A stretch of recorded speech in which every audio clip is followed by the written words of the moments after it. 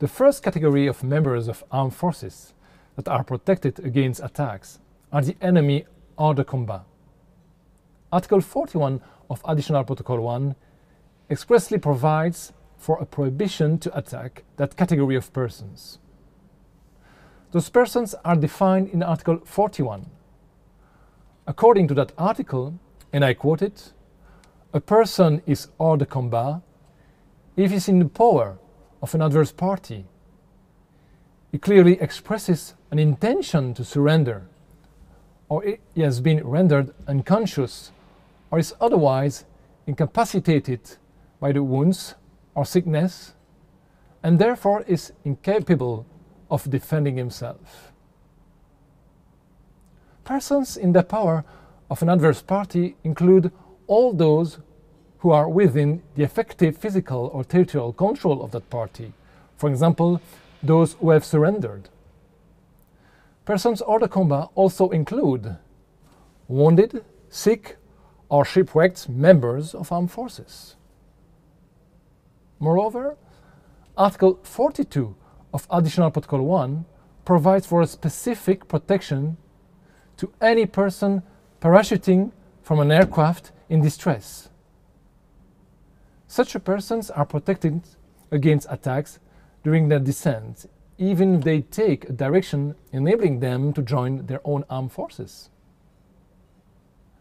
Articles 41 and 42 of Additional Protocol 1 are considered as reflecting customary AHL, applicable to both international and non-international armed conflict. In any case, the prohibition to attack persons hors de combat in non-international armed conflicts may be drawn from the general protection provided by both Common Article 3 to the Geneva Conventions and Article 4 of Additional Protocol 2. In particular, the prohibition to commit any act of violence, such as murder. This protection applies to all persons who do not take part to the hostilities, including, as expressly considered in the text, to those who have already taken up arms but have ceased to participate in combat for various reasons, including detention.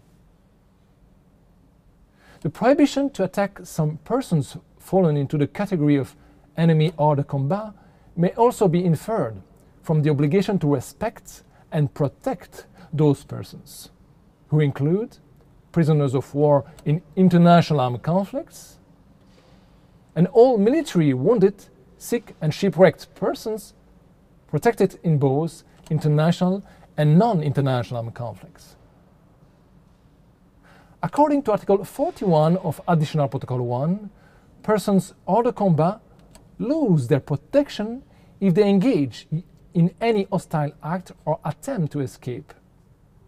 Similarly, wounded, sick and shipwrecked persons are protected on the basis that they refrain from any act of hostility, which includes, according to the RCRC commentary, any attempt to escape. However, HL treaties do not give any definition of the notion of hostile acts or act of hostility. According to the RCRC commentary of Article 41 of Additional Protocol 1, hostile acts include the destruction by surrendered troops of installations in their possessions, or their own military equipment, or any attempt to communicate with the party to the conflict to which they belong, unless this concerns the wounded and sick who require assistance from this party's medical service. It is disputed whether the notion of hostile acts or act of hostility differs from the notion of direct participation in hostilities.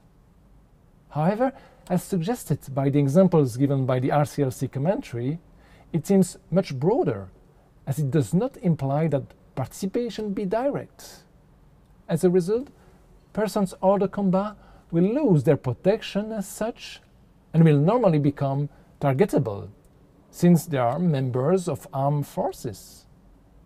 But as we learn in Chapter 4, the protection afforded to wounded, sick and shipwrecked persons also apply to civilians. In case such civilians engage in hostile acts, this does not mean that they will become targetable.